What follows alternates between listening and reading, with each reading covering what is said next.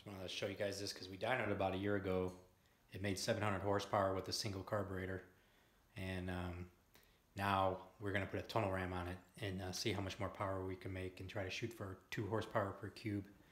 And what's interesting about this motor is it's a 1970 GM 400 block, and we put a 350 crankshaft in it, which is what makes it a 377. And high revving little motor. It's my own personal motor. We built this with parts we had laying around, and it's going in a 66 Nova that I'm building, little street car. It's gonna be a lot of fun. So we'll put this intake on it, and we'll re-dyno it and show you guys the results.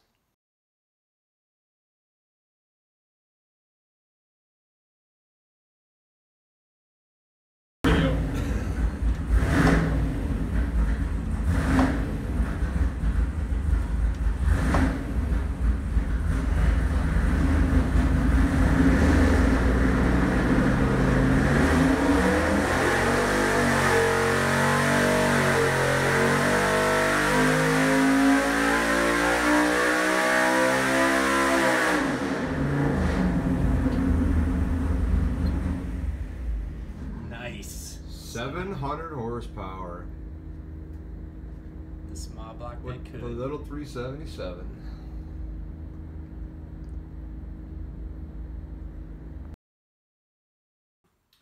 It's about a month later from the last video, and as I said in the last video, we were going to put a tunnel ram intake on it, and which we did, and we ended up putting an Edelbrock Victor ram intake on this thing, and we looked all over for this intake.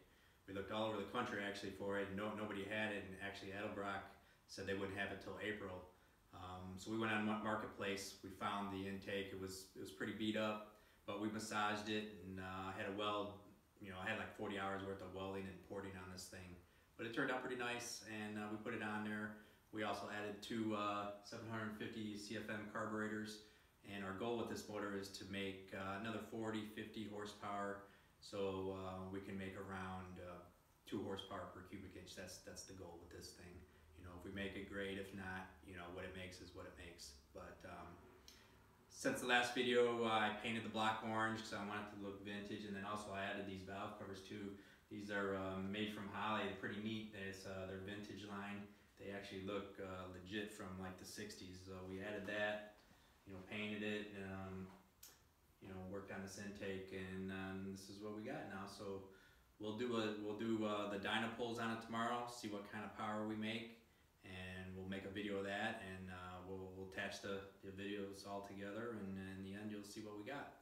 But you guys have any questions on the motor or anything that we've done, leave us a comment below, and I'll answer any questions that you have.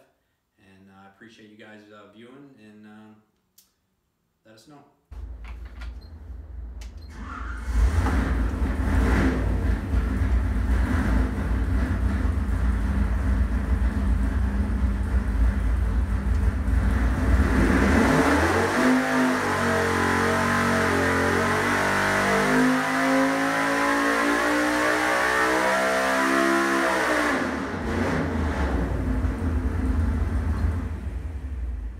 Nice. 734. 734, 518. Wow. Yeah, air fuel's right on the money now.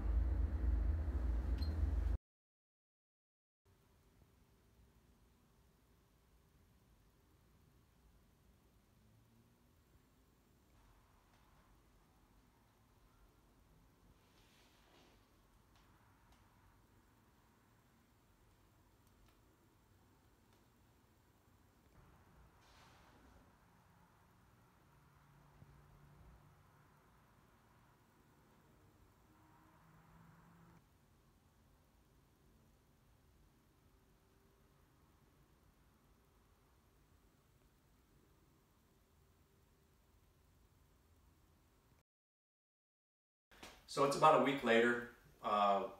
We dynoed the motor, and we ended up making 735 horsepower and 515 foot-pounds of torque. So I'm real happy with that. But we ran out of time that day and had to pull it off. We had a customer's engine. We had to dyno the very next day. Then I thought about putting it back on there because I'm confident I can make another 15, 20 horsepower with this thing, no problem. But then I decided against it because the car is coming back from paint, and you know, I'm excited about putting this motor in the car. And if I keep pushing it, something might let loose on this thing, because we're already exceeding the rating of these rods, and the block is 50 years old, and definitely pushing or exceeding the limit this block can take. But it's pretty cool for what it is. You know, it's all old parts that we got in this thing, mostly. You know, and we got a new crank in it, but you know, it's pretty cool because the, you know, throwback to a vintage engine, and you know, it's kind of what we want. But we're gonna wrap this thing up, and I'll do another video of the car. You know, we'll put the engine in the car. We'll do a video of that. We'll do a video of driving down the street, and you know, so you guys can see what this thing is going in. But we're gonna wrap it up for now, and you know, if you guys have any questions, or you want to see anything more like this, you'll leave me a comment, and I'll answer all your questions, and maybe we'll do some other stuff like this. But we're gonna wrap this thing up for now, and I appreciate you guys watching, and you know, your interest in this, and we'll talk soon, and be safe.